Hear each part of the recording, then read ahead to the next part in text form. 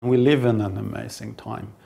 The things we think that, okay, now we know what's going on, and then it's just disrupted and turned upside down. We had this all the kind time. of border between the university and the industry, and I think it has to become much more flexible.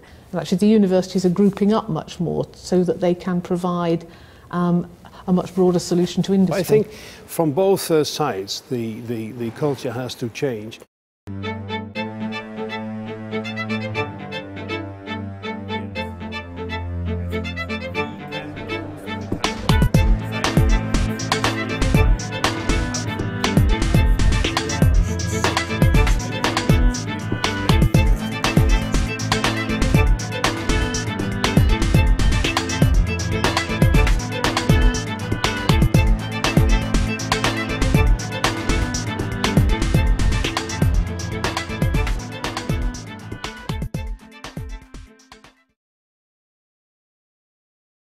Companies have got to be more market-facing and more customer-facing than they are, and that's a hard thing to do.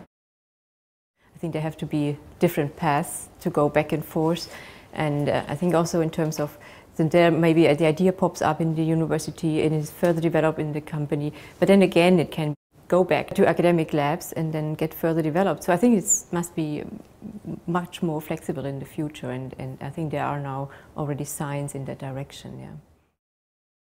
Sie brauchen eine Kernmannschaft, und zwar auf beiden Seiten, auf der Hochschulseite und auf der Industrieseite, die von der Idee begeistert ist und die davon überzeugt ist, dass durchträgt, hartnäckig ist, weil es schwer ist, ein langwieriger Prozess, weil man eben im Wesentlichen auf beiden Seiten auch einen Kulturwechsel bewirken muss.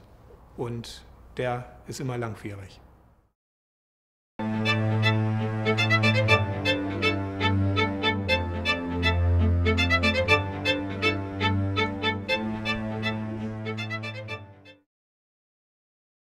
There are difficulties at the very early stage, what's sometimes called the front end of innovation, at the sort of seed, pre-seed funding, proof of concept. When do you transition between research and a small business, and how do you get an investable package? It's not just the technology, it's the people, the market, the business plan. You need an incubator where young startups can do their grow, let us say, in protective circumstances, cheap rents and facilities and so on. After they move out, usually they move out after 2 or 3 years, it is nice to have a technopark so they can move to surroundings close to university. So we're talking about a whole organization which is added to the university structure.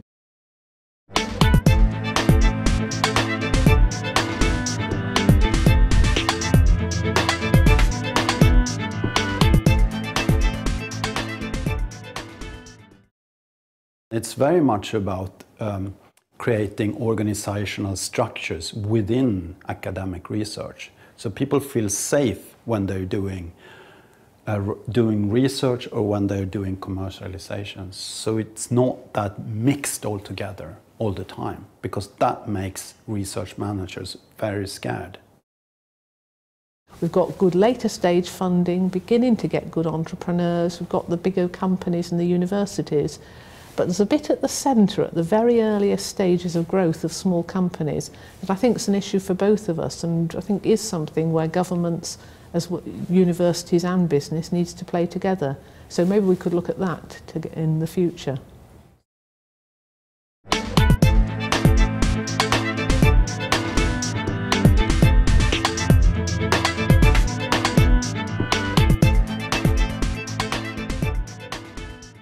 If you press companies a little bit and say, what's the key to open innovation, I think you get 2 answers. One is the intellectual property regime, so that companies can keep the gains of open innovation. But the second is talent. What they always talk about is getting the best people, be they scientists, be they designers, be they advertisers. And the best talent means open labour markets, and it means being able to attract anybody from anywhere in the world to come and work for you. And if governments put restrictions on the ability of companies to do that, that's going to not help companies irrespective of how open or otherwise they are.